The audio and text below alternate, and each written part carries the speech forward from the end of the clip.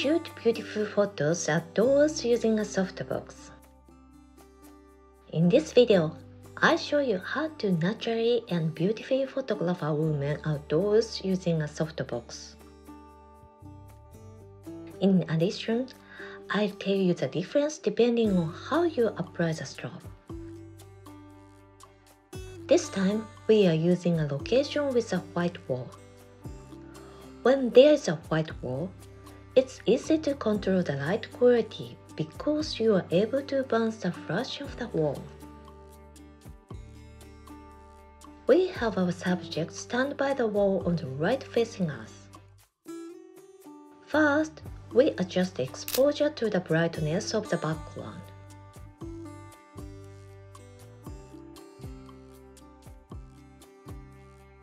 The background is being lit by sunlight and is bright, and the subject is in the shade and made darker.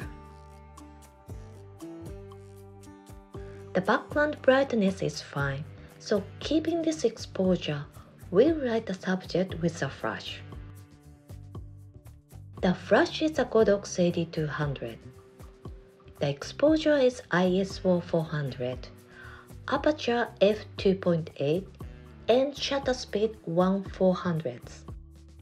The camera is Sony's Alpha 1 and the lens is 70-200 f2.8. First, we aim the flash diagonally towards the front of the subject.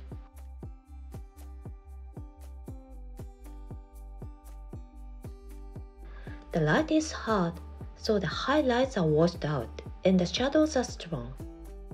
Especially the shadows on the wall are strong and it looks unnatural.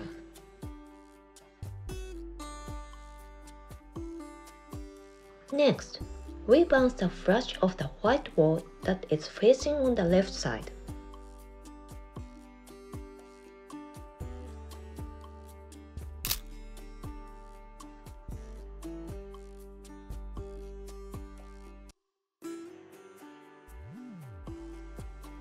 The light bounce of the white wall is diffused and softened.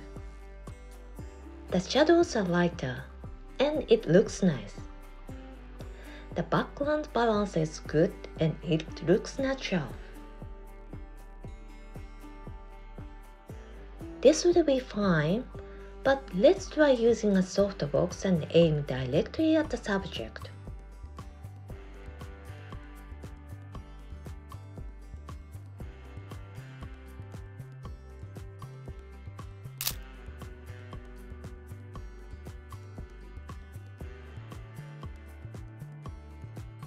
Compared to without the softbox, the light is very soft, but the light when bouncing is softer. This looks more unnatural than when we bounced the light before. It's very easy to see.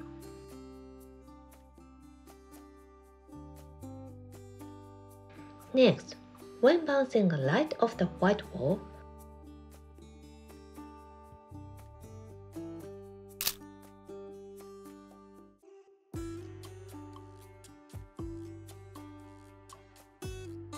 we can say that it's even softer than when we bounced the light before. It's very natural looking. The light is softer when bounced the softbox against the wall. When photographing outdoors, after adjusting the exposure and hitting the subject with soft light, you can have a beautiful photo that looks very natural.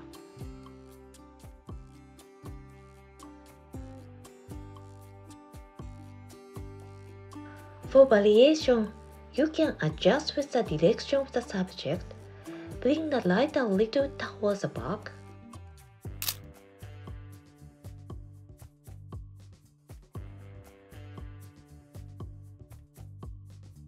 move the softbox very close to the subject, make the background dark, or try other things.